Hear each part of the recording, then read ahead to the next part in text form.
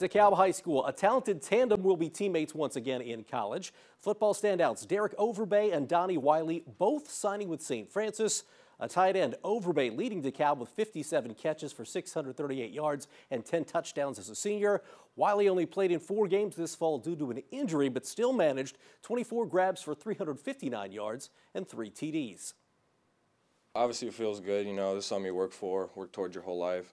And you play all those years, practice all the years to get to this point. So it's awesome. It's great. I love playing with that guy. I love playing with my teammates, and it's going to be fun. It feels awesome. It's something I've always wanted to do. It's been a goal of mine, ever since I started playing football, just to play at the next level. I see myself as a hybrid tight end, someone that can get in the slot, get in the wing, or get my hand in the dirt, and I can make plays.